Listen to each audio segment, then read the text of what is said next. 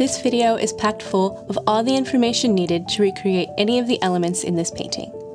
Most of the video is close to real time, with some time-lapse in areas requiring less instruction. I really dive deep into each step of my process, and at the end I share with you my favorite varnish and why I use it. With that, let's get started. So the first thing that I did when I was planning this painting was to look at as many reference pictures as I could.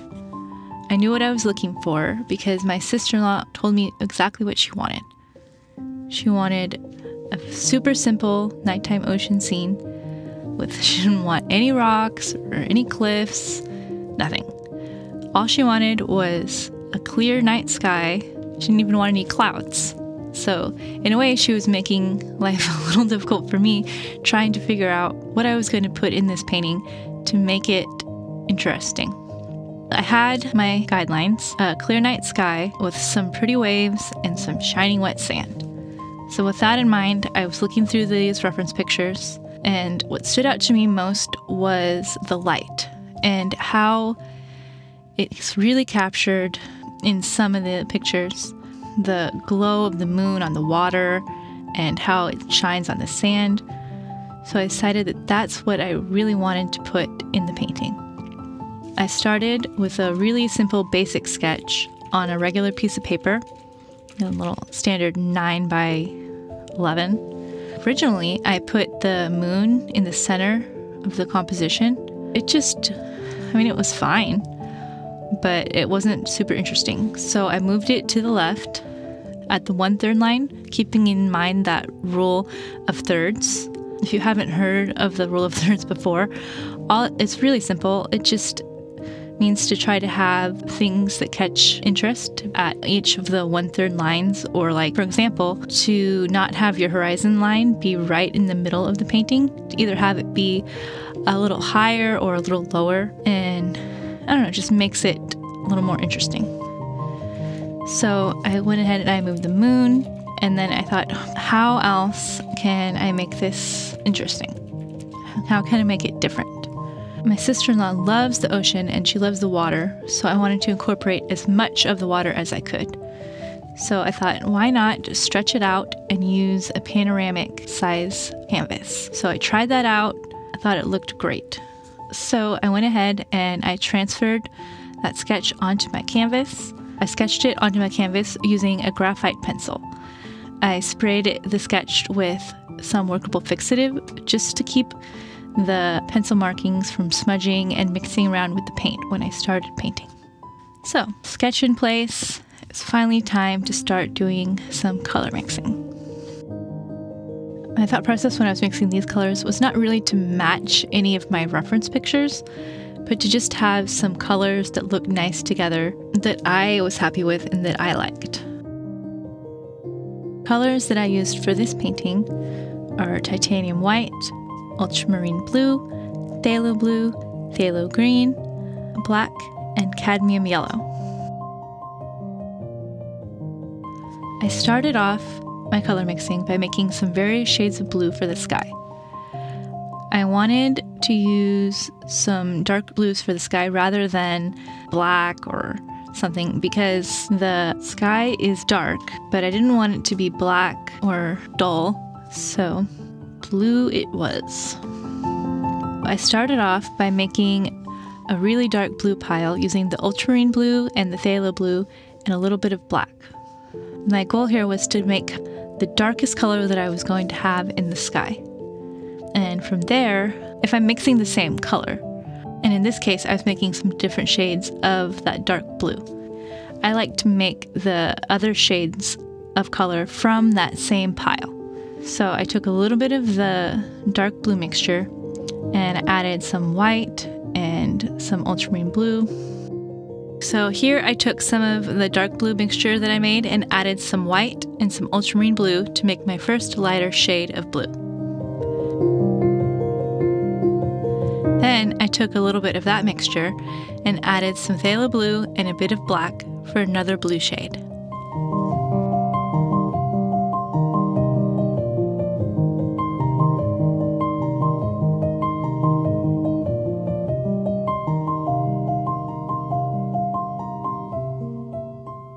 Color mixing can take a lot of practice, and it takes a lot of time.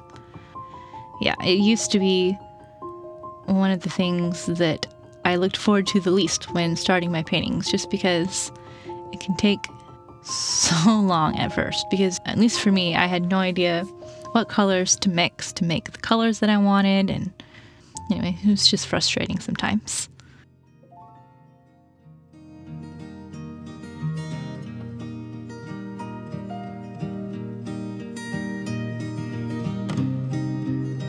Here I have 3 shades of blue mixed, and I went ahead and started mixing up these turquoise colors using the phthalo blue and phthalo green and some white.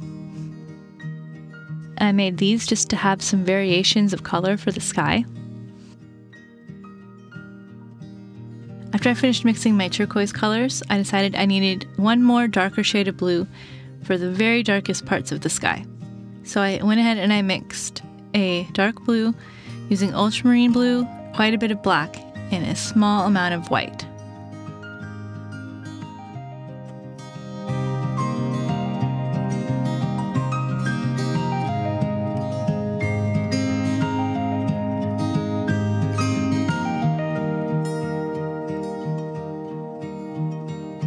And then here you can see me add just a small amount of cadmium yellow to some of that titanium white. And this mixture was going to be for the color of my moon. I didn't want the moon to be pure white. And I've just found that it doesn't look quite right when you use any of the colors straight out of the tube. They're too saturated, too pure of a color, and you don't really find those colors in nature. Now, I like my paintings to have colors that are not quite what you're going to see. Like, I'm totally okay with having blues that are too bright or too whatever. That's one of the great things about painting is that it doesn't have to look like a picture. It can be whatever you want it to be. But still, even for me, colors straight out of the tube are a little much. After I mixed that yellow there, I went ahead and I mixed some light blue color and then took some of the blue from that light blue and lightened it with a bunch of titanium white. And I was thinking that these would be kind of my main colors to create the glow around the moon. Alright, that's all the colors we need mixed for now, so my palette is ready and it's time to start painting. Alright, so here I simply just took some of that white-yellow mixture that I made to put in the basic shape of the moon up in the sky. I didn't worry about making a perfect circle because I can always move it around when needed, but try to get it as close to what I want it to be, but not stress about it too much.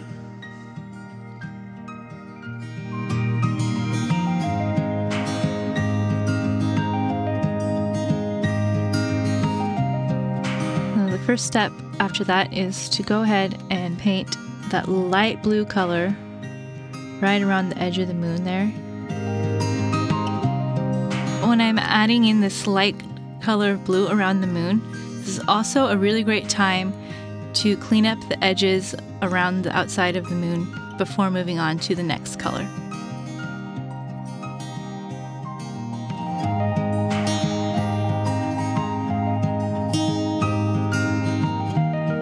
Go a little bit darker around that second darkest color that I mixed, the second darkest blue.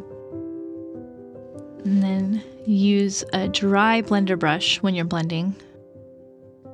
It's really important that it's dry, otherwise it makes the paint wet and runny and I don't know, it just does not work well. The biggest thing for the glow around the moon is to work in circles, because the moon is a circle. So as it's going out, you want that glow to stay in a nice circle pattern, circle shape. So as you can see, I played around a lot with how much light I wanted around the moon. I added some more of that light color and blended it outward. That's one of the things that I love about oil paints, is how easy it is to change something. Since they stay wet longer than acrylics, I can change or add things even hours from when I start, and they're still blendable, still movable.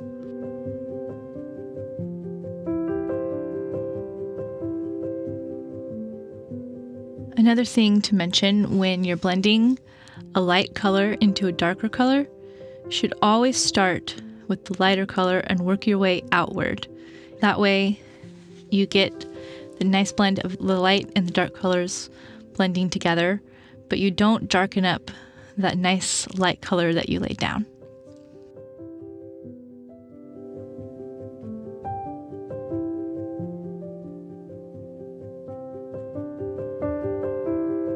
To keep my blender brush dry when I go back in, I just wipe it off with a paper towel really well.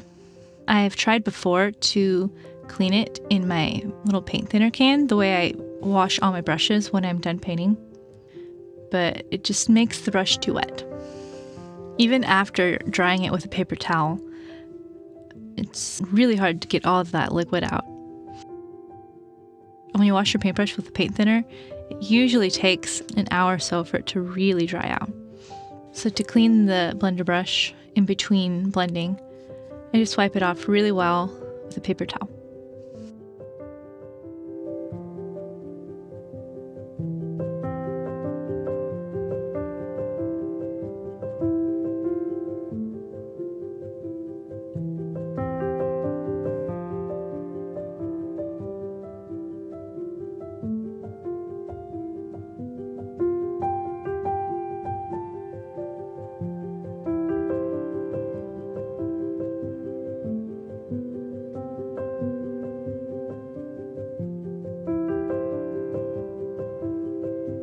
Here I am using my blender brush to push the outline of the moon out from the inside, just to kind of clean up the edges a little bit. And then again, the same on the other side. It's just making that circle nice and clean.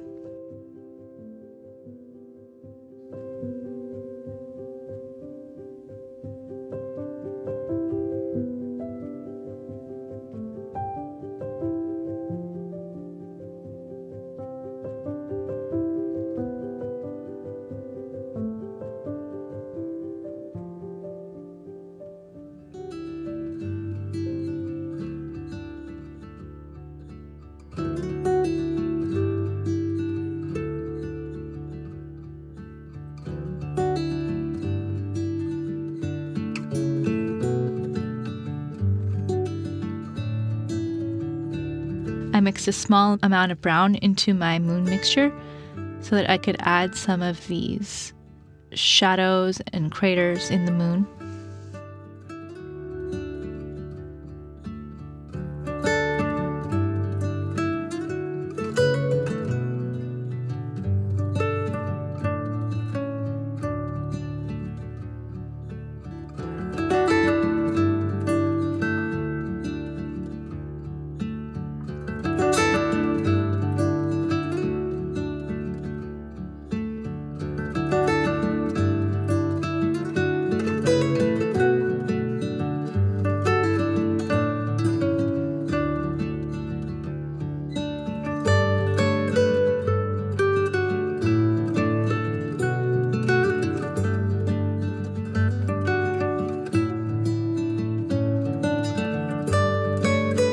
I was happy with that. I went ahead and started blending more of those dark blues out into the sky.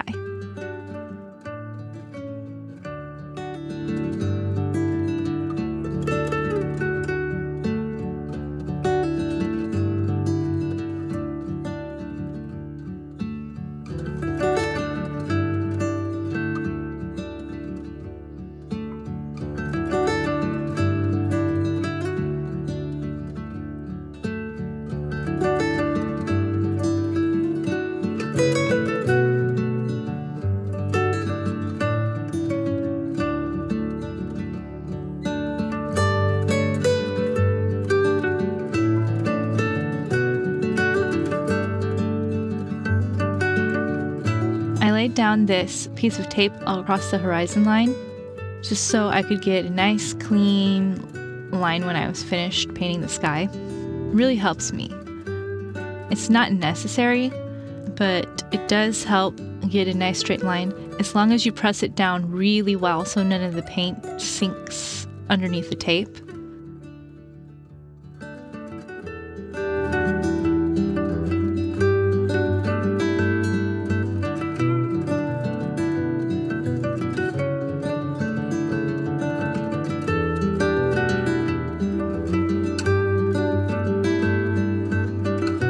So yeah, the process for blending all this blue across the sky is pretty simple. Really just painting the blue onto the canvas and blending it until you can no longer see your brush strokes.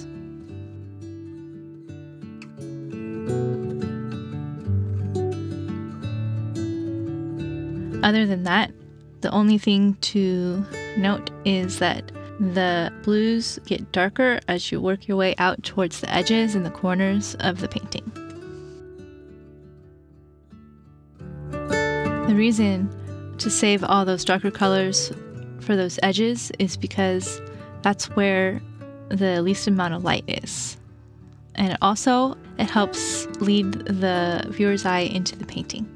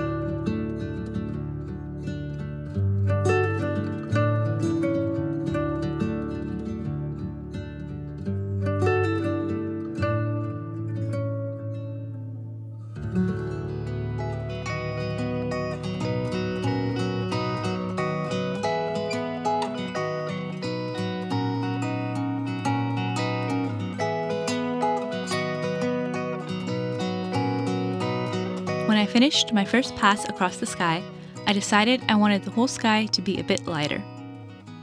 So I went ahead and I redid that whole process with some lighter colors. And the only difference this time was that it was the next day, so the color that I had painted was pretty dry. So really had to work that paint in to the canvas. It was a lot harder to blend the next day.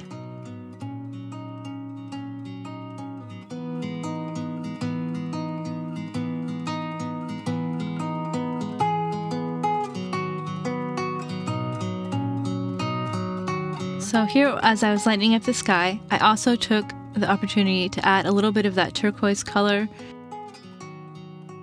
When we're blending outward in the sky like this, we're no longer focused on making those circles around the moon. Like when we're working on the glow, we want to go in nice circles. Then as we work our way out into the sky, we're going to switch from the circles and we're going to start blending up and down and side to side. This gets rid of the brush marks and gets it nice, even covering across the canvas. We only want the circles around the moon up until where the glow begins to fade out into the sky.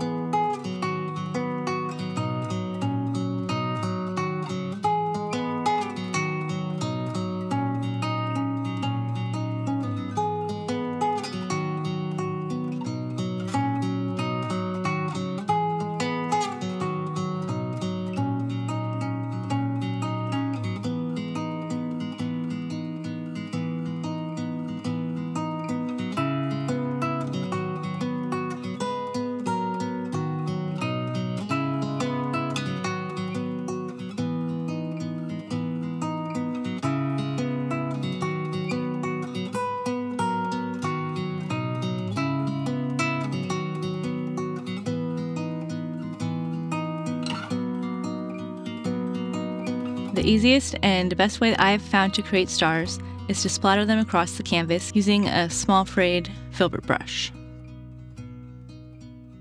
What I do is I thin out the paint mixture. In this case, I used the light blue that I used around the moon, and I thinned it out with about 40% paint thinner. So I had about 60% paint mixture, 40% thinner. The biggest thing with that paint when you thin it out is that you want it to be thin enough that it comes off the brush easily, but isn't going to be super runny. Alright, so here what I do is I take that brush with the paint on it and I tap it along the side of a clean brush, changing the angles and directions as I go to help create some random splatters in the sky.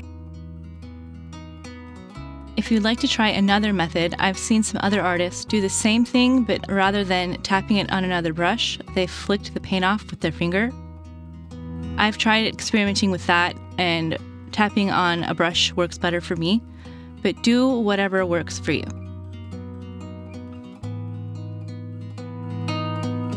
I was done splattering the stars across the canvas, I used my liner brush to put in some small dots to represent some larger stars, just trying to be random with those as well.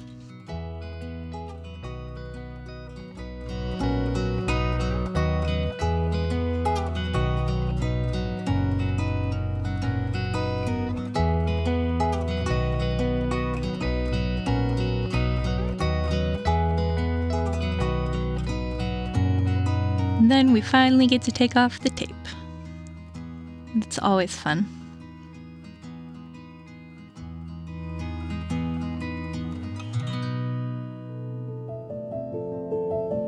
Alright, so here I'm laying in my horizon line.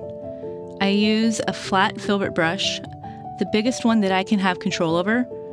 And what I do is I take my paint, which is in this case is that dark blue mixture that I made for the water.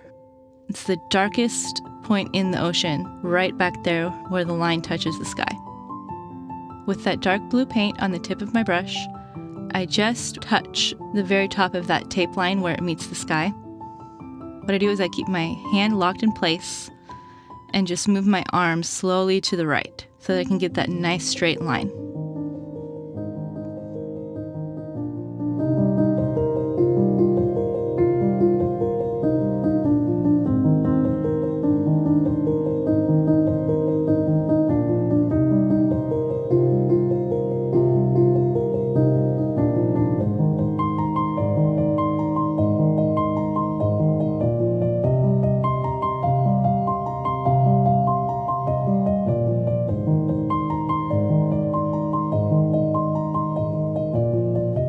Once I have that nice clean horizon line established, I go ahead and I block in the colors for the rest of the ocean by the horizon line.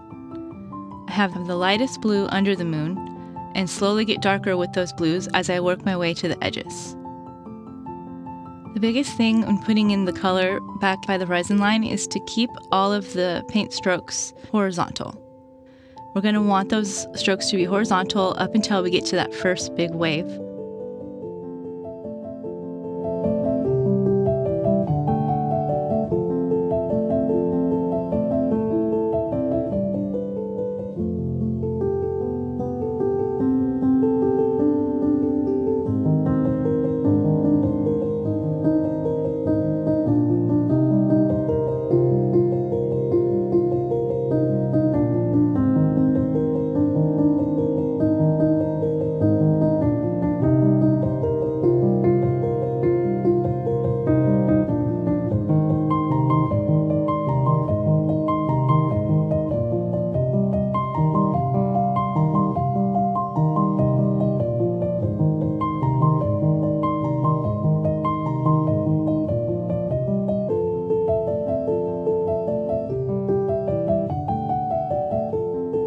Once I have the colors in place, I use the same brush and I take some of that lighter blue mixture and put in the effect of some waves moving in the distance.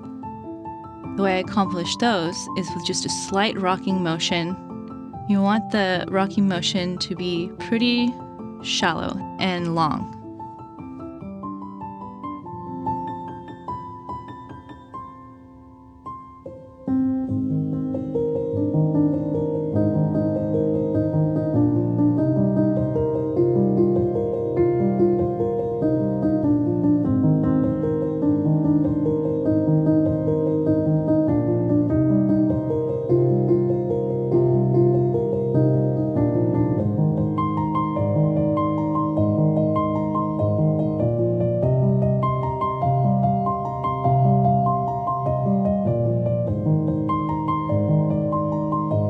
I continue using those rocky motions until I get up to this first crest that I'm putting in the farthest big wave.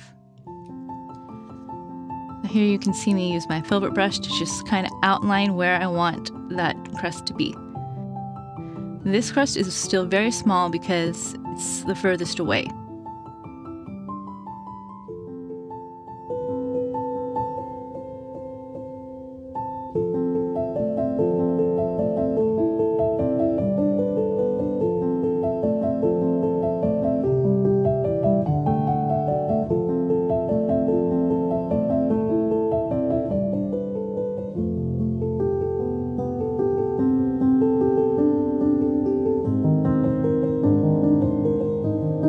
Once I blocked in that small crest, I went ahead and used a small filbert brush with some of that light blue color that I used for the moon glow and put in some highlights on those back waves under the moon, again using slight rocking motions.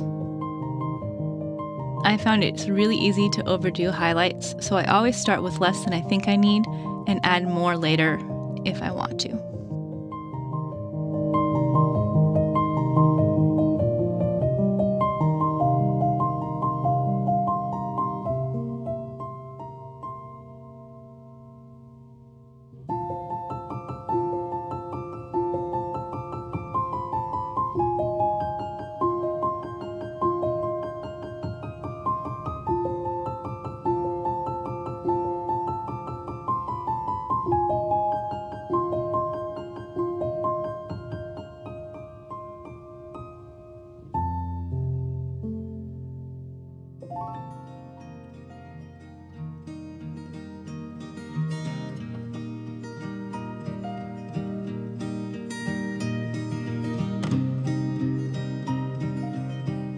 So once I had those highlights under the moon, I started outlining the crest on the right side of that back wave using that same filbert brush as before.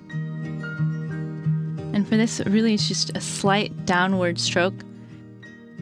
And then I start the foam line with the darkest part first. In this case, I use kind of a bluish purple for the shadow of that foam.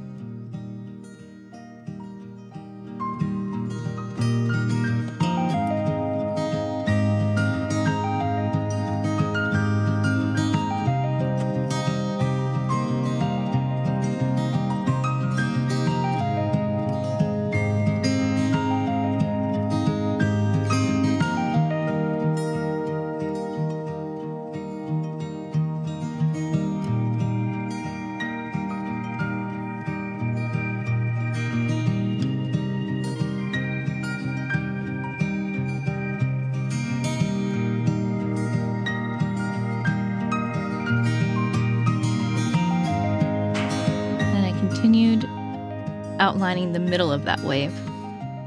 Same technique. Putting in where I wanted the crests or the top of the waves to be.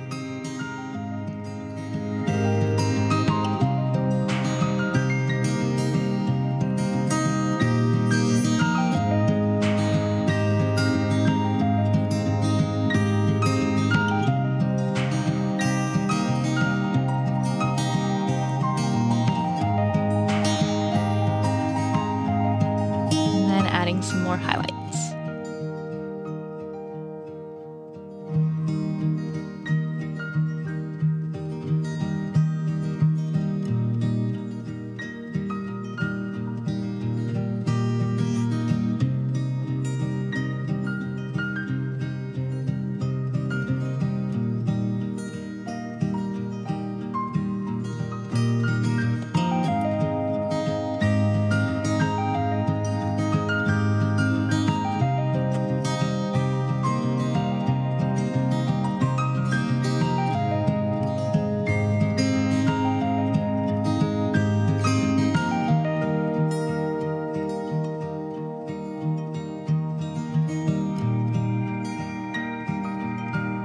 Okay, so now we're going to start on the actual face of the wave. We made the crest. The water is going to be the darkest right underneath that crest. So I go ahead and I put in that darker color, and then I work and poop my way down toward the back of the next wave. Once we get to this point where we're working on the face of the waves, we move from those horizontal strokes to more of a vertical swoopy motion.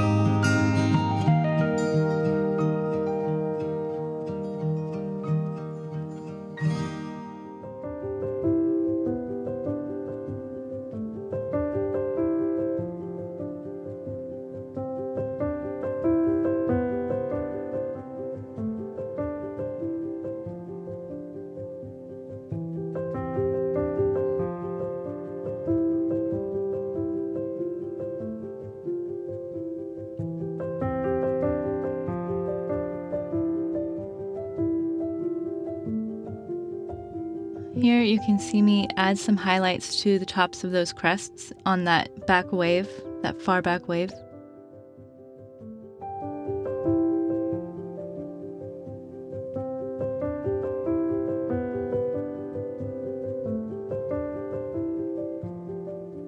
I use a variety of blue colors when I'm making the face of these waves so that you can see some different distinct lines showing the way the water is moving. It also adds some complexity and just makes it pretty.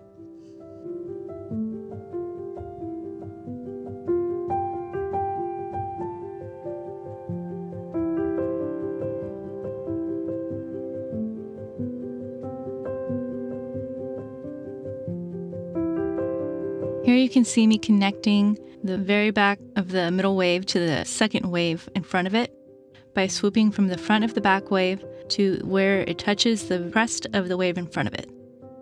I use a few different shades of blue when I'm making these lines to show some variation in colors in the water.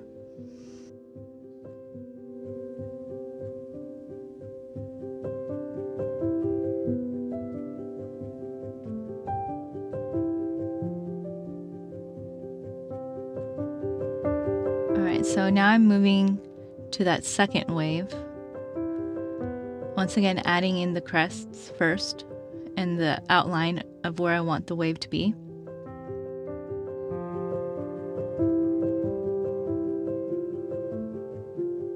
As I work my way forward to the second wave in front, you can see me starting to put in the crest of that wave there.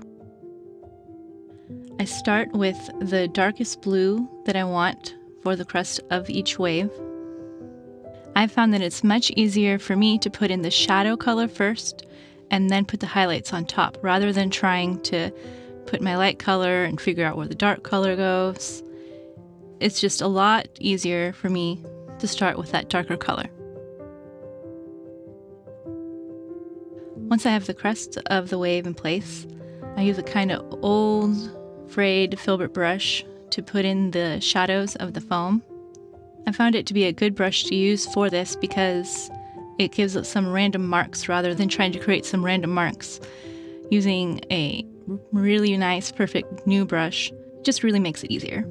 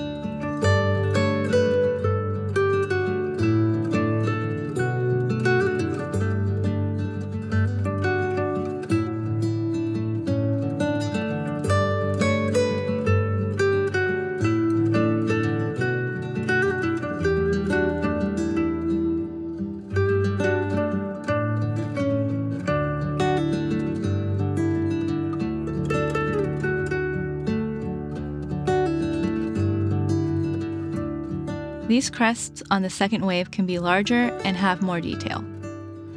On this second wave, I switched from using that filbert brush to using a dagger striper brush when I was working on these crests. When turned on its side, the dagger brush ended up making more concise marks than the filbert brush.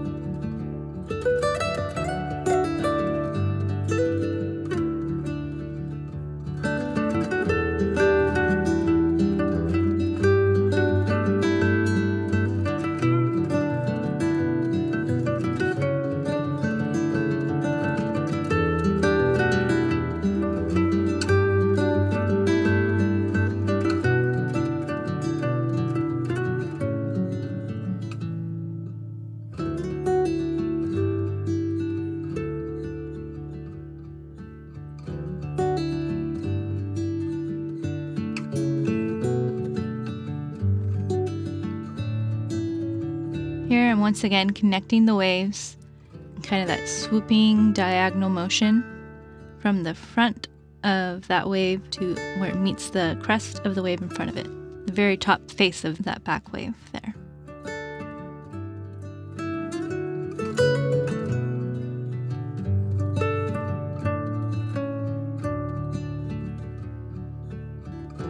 If you're painting a blue ocean like I am, a really good shadow color that you can use for underneath all of your highlights for your foams and your sprays is a purple color.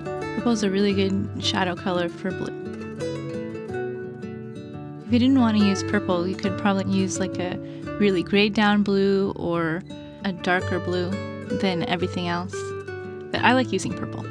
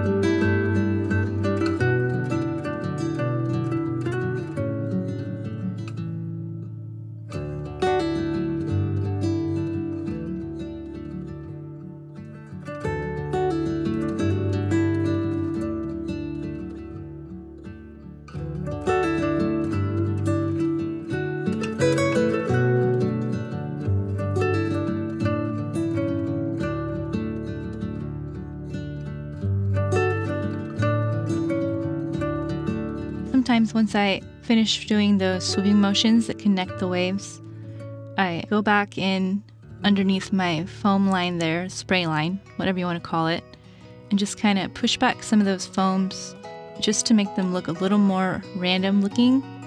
Sometimes they can become too uniform. And it's really simple to just take your brush and just kind of dink and push it back there.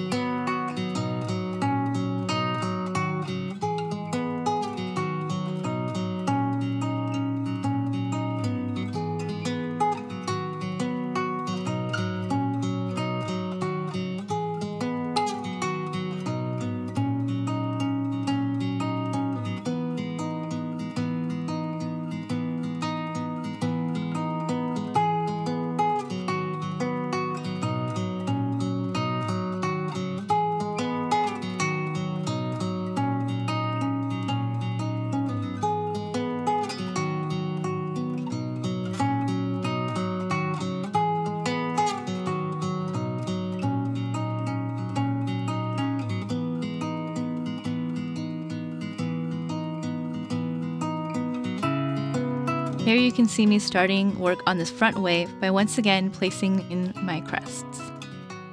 First, I go ahead and I outline the wave. I'm using the dagger striper brush again. Once I kind of have my outline done there, you can see me swoop from the top of the crest downward using that dark blue shadow color. Really, it's not really a shadow color, it's the color of the water underneath the highlights. The biggest thing with making these waves look how they're supposed to is the direction of the brush strokes. Because the direction that you move the brush in shows the way the water is moving.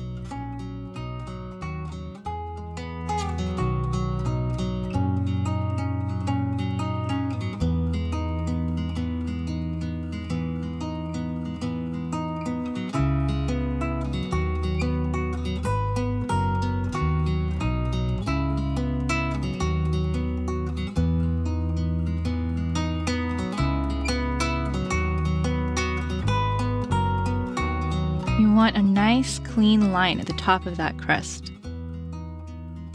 You don't want it to be super inconsistent, because as the water kind of rolls over, it looks really smooth on top. So when I'm making these highlights on the crest, I get a little bit of that light color paint on the kind of the very side of my brush, and I just place my brush at the top of the crest, and I use one stroke in the direction that I already laid down that back color, and just really light pressure. Try to do one stroke down, then I reload my brush for the next stroke, and so on.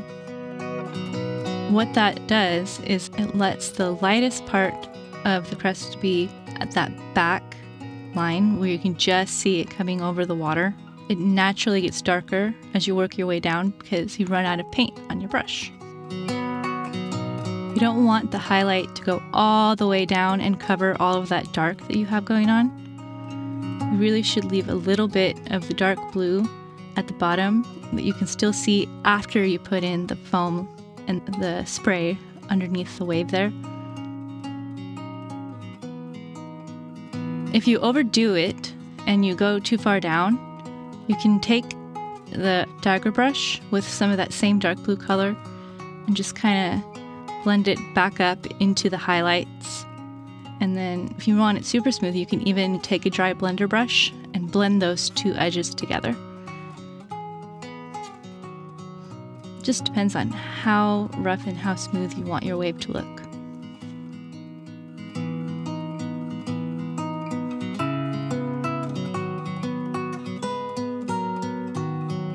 So here I'm starting the glow of the wave by putting in a light green color in the barrel of the wave right there where it touches the crest, and like the tallest face of the wave where the most of the light is going to be seen through the water.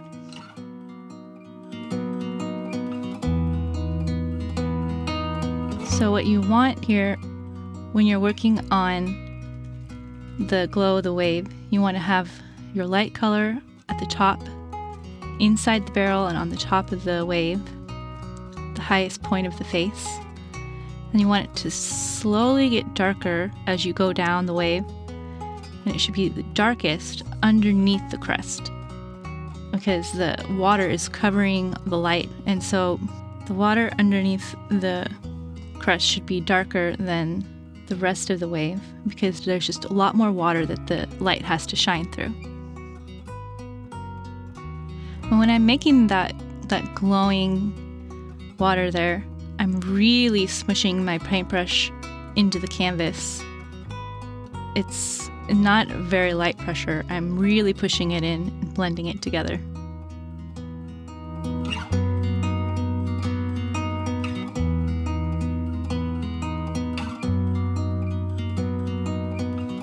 When you're painting the barrels of the wave and trying to figure out which direction the water should be going, I found it really useful to look at a reference picture just to make sure it looks right. For example, for this painting, the left part of this wave, I had kind of taken the shape of that wave from a portion of one of my reference pictures, and then I had found some other waves that I liked from other reference pictures, and just kind of smushed those together to make this nice long wave line.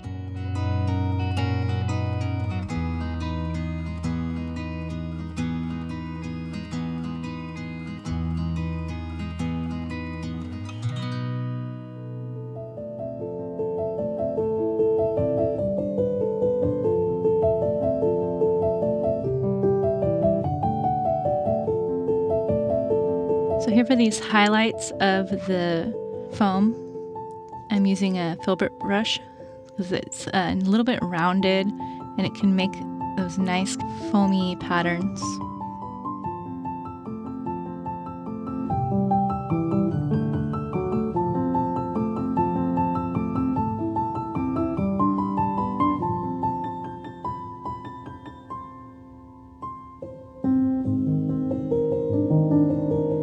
See on the other side of this wave here, starting with that light green color again and just doing the same process as before, really smushing that light color into the canvas and then blend down into the rest of the water.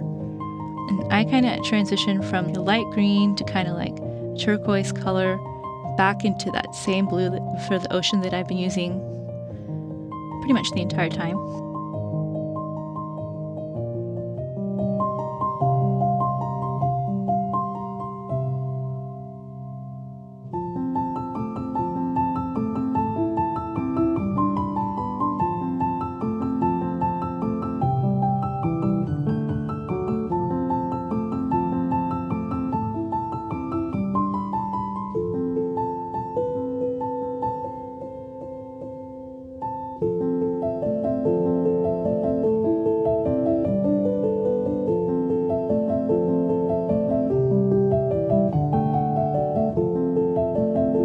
Here you can see me start putting in some of those fine lines with that dagger brush that are inside the barrel. Those ones you want to be as thin as you can make them. And like I said, I relied heavily on some reference pictures while I was working with these, while I was doing these lines. The biggest thing is you want the lines to be really thin inside that barrel and on the face of the wave, and then as you come down into the white water, the lines can get thicker and they can get a little bit more horizontal again. At this point, I discovered just how valuable the dagger striper brush can be. When I used it on its point, I could make really thin lines inside the barrel and the top face of the wave. As I worked my way down, I was able to turn it on its side to make those thicker, more horizontal lines as I worked my way to the white water and to the edge of the wave. Yeah, like I said, I really liked using my dagger brush when I was painting these waves. Like I said, I've tried before to just kind of put some random lines in there, and sometimes they just don't look right. So using that reference picture really helps me.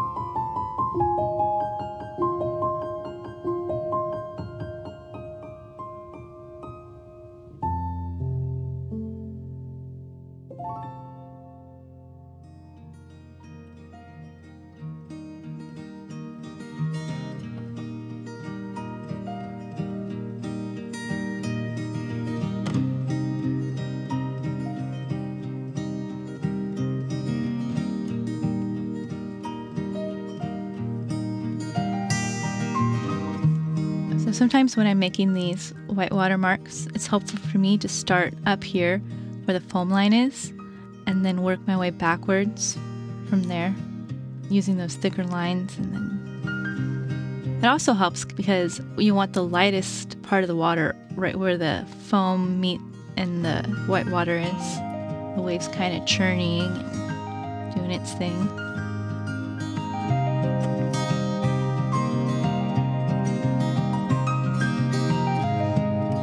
The lightest part of the whitewater is definitely going to be that foam line at the front, which is actually the wave kind of going back into the ocean. Not really the front of the wave, but whatever you want to call it, that foam line there.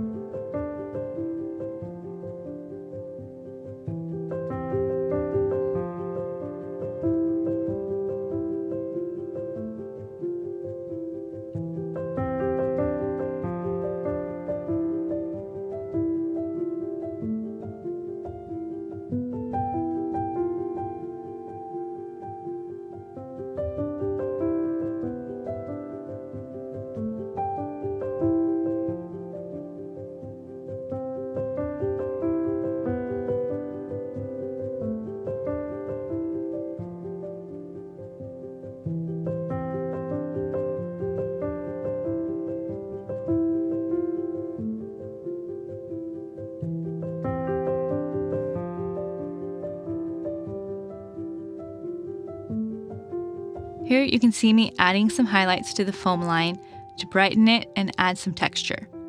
I used a small filbert brush for this. Something that can really make that foam line stand out and make it a little bit more three-dimensional is to go ahead and put a thin line of shadow directly underneath that foam line. I used that same dark purple color that I used for the shadow underneath the sea foam, the spray of the wave. And actually, to make that line as thin as I can, I go ahead and I thin out my paint with some paint thinner, make it pretty thin, like almost like ink consistency, so that it comes off the brush really easily and it can make a nice thin line.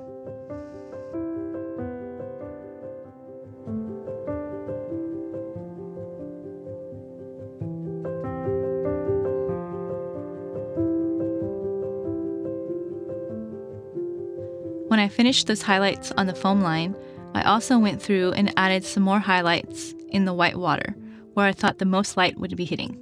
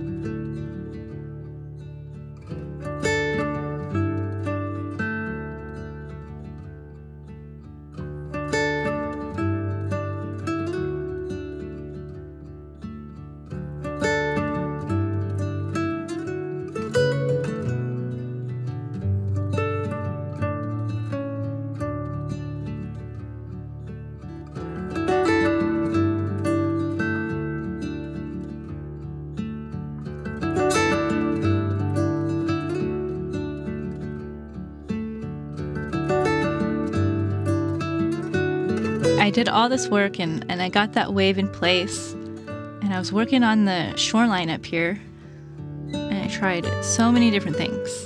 The reason that I decided to stretch out the bottom of the whitewater there under the wave is because, for one thing, I thought there were parts in the wave that were just too short. They didn't go out far enough. And then the other reason was because I was kind of trying to squish that wave in there, because I was trying to do all this really complicated stuff at the foreground of the canvas. I had seen some reference pictures where some other paintings where there's just so much going on, waves going this way and that, and I don't know, I tried doing some things and they just didn't look right to me. So instead of looking at paintings, I went ahead and I looked at some real photographs that people had taken of the ocean, and I just kind of observed what was going on at the shoreline. And what I noticed, and what ultimately made me change my plan, is that there was one wave coming in and one wave going out, in most cases anyway. So I just decided to forego all that extra waves that I was trying to do down there. Instead, concentrate on making one really nice big wave in the front there, and then have some wet sand and some leftover sea foam that hadn't quite made it back into the ocean when the wave pulled back in. So anyway, so that's why I extended that wave. And here you can see the way I did that is I just went ahead and I put in my foam line again where I wanted it, and then just worked backwards from there.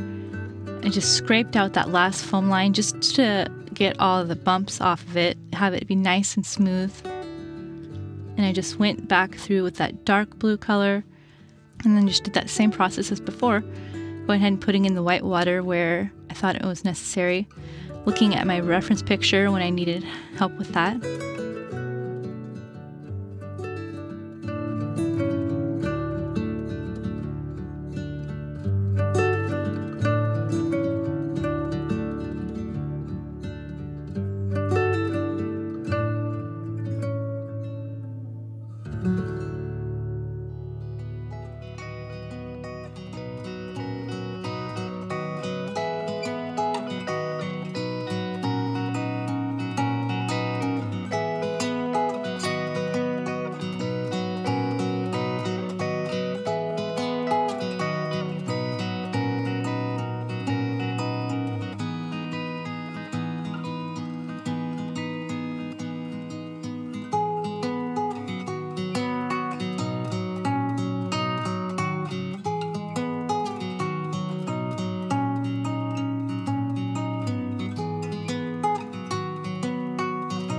One of the rules that I have for myself when I'm painting is to always be open to making changes.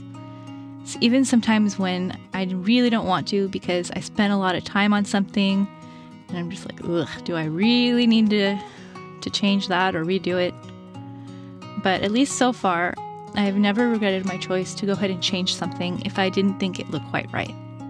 Because in the end, it produced a much better painting and I was happier with it.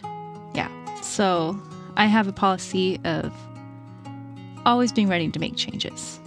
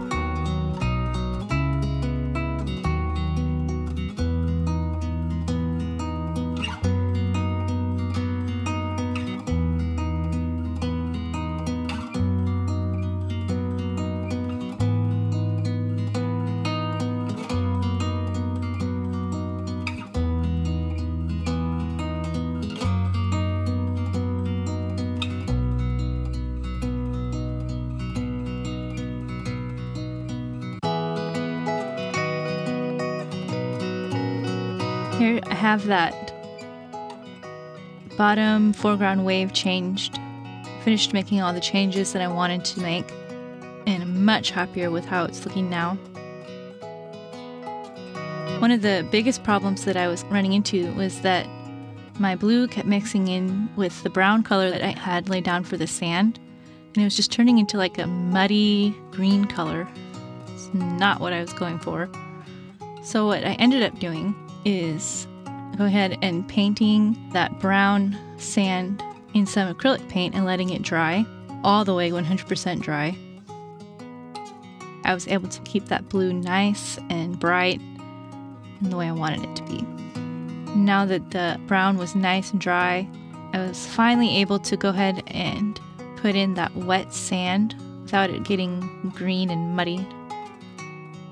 So for the wet sand, I decided to use that dark blue that I used for the majority of the sky, because that's what would be reflecting in the wet sand.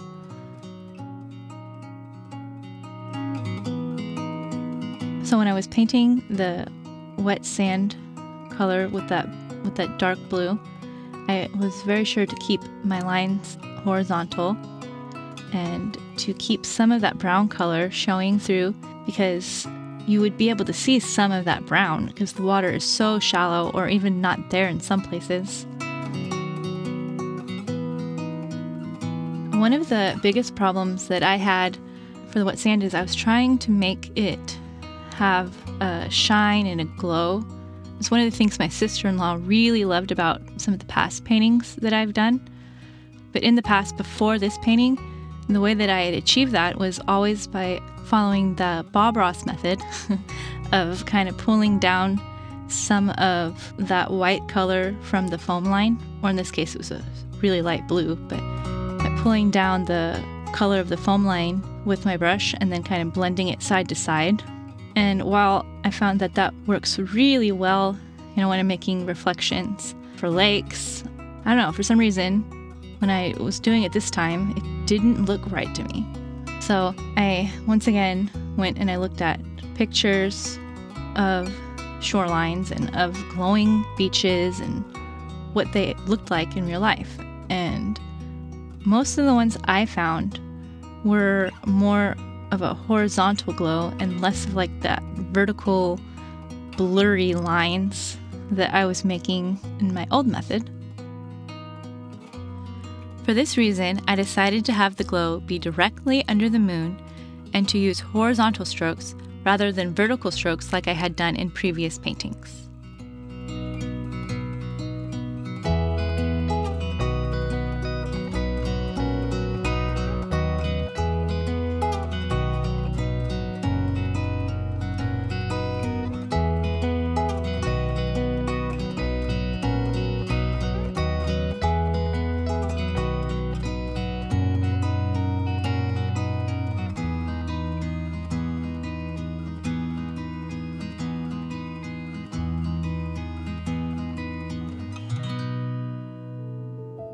Once I finished painting the blue of the wet sand, I went ahead and started working on the glow of the moon that I wanted to be reflecting underneath the moon.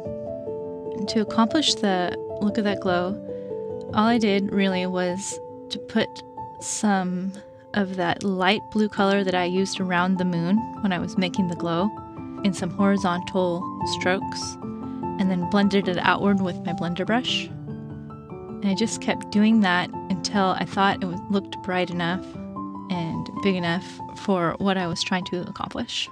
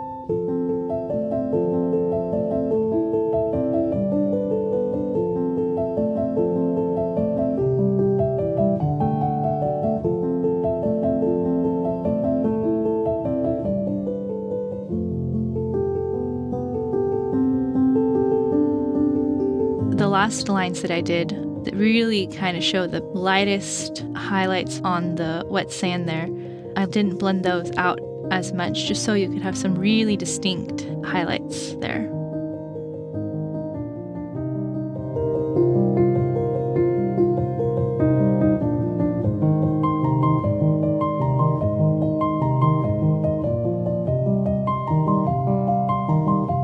When I was finished with making that glow of the moon on the sand, I had to go back through and redo the shadow underneath that foam line. It kind of got a little bit distorted as I was working. Laying in that shadow line under the foam is just one of the easiest things you can do, and it just makes it look so, it really makes it pop up. I like those things that, you know, take not too much work, but really make the painting better.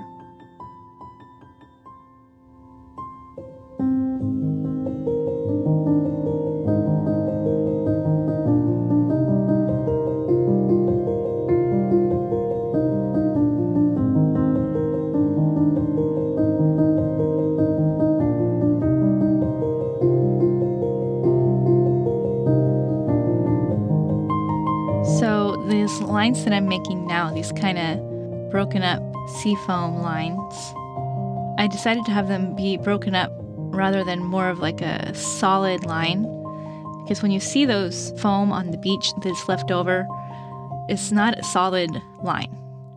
You know, there's little bits of foam here and there that are just still stuck on the sand.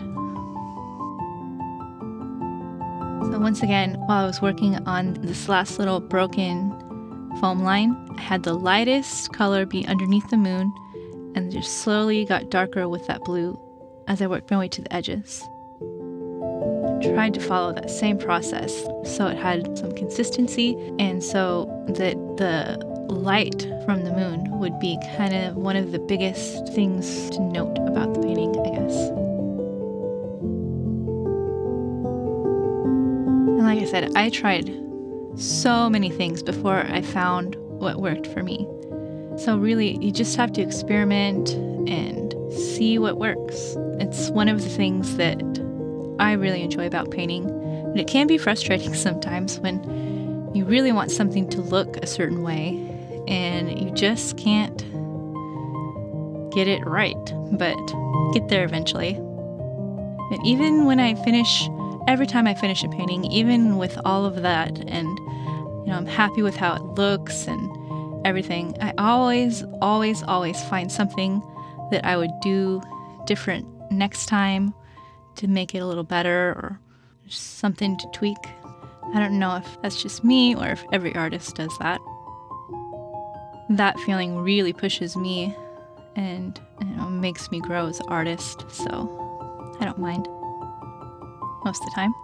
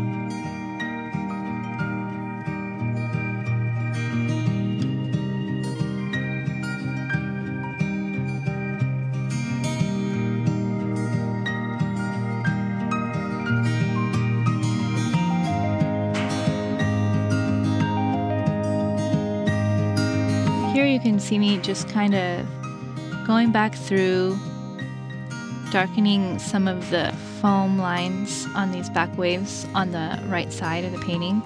When I had done them the first time, I had left them a little too bright, so just wanted to darken them a bit.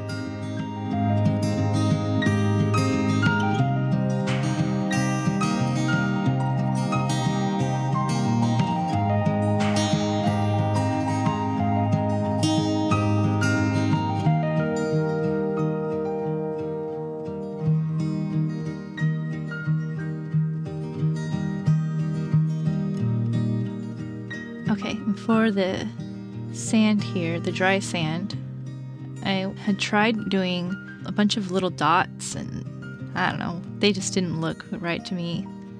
So I kind of went ahead and did these more horizontal strokes to make kind of like sand dunes almost. And it's a lot like the strokes that you do on the back waves on the horizon, except the ones on the ocean are longer and more flat. And also those ones, you kind of try to keep them like little smiley faces in the ocean. You know, you don't have any water that's like a little hill. They're all little dips. But here on the sand, it was actually beneficial to have some be more like little hills, little frowny face arches, just to add some more random marks to the sand.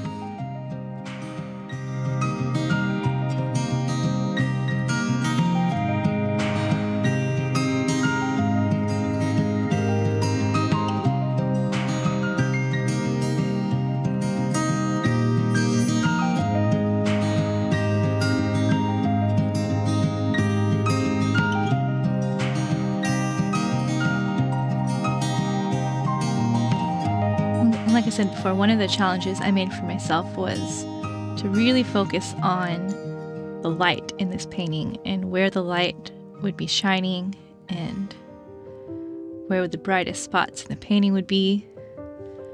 So here I put the highlights of the sand once again underneath the moon area, and then worked my way to those darker browns on the edges.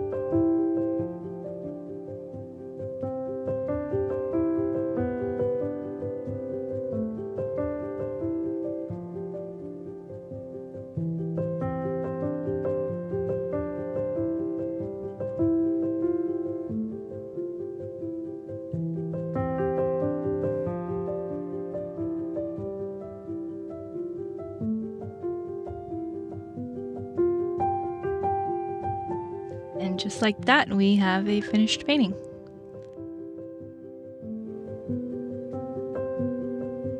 The last step of every painting is to seal it with a good varnish.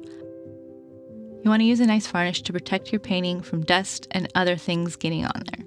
It also creates a really nice, even finish across the entire painting.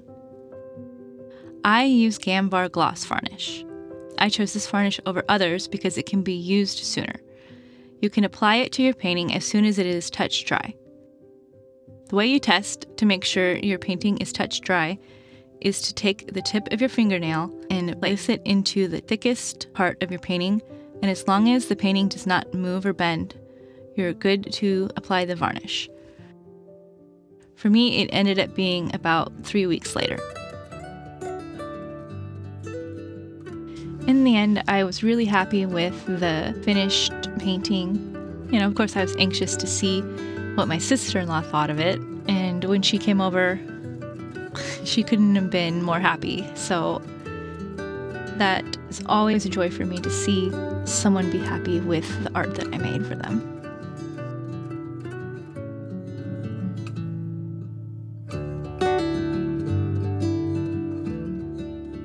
This was my first time making one of these in-depth videos. If you made it to the end, thank you so much for watching.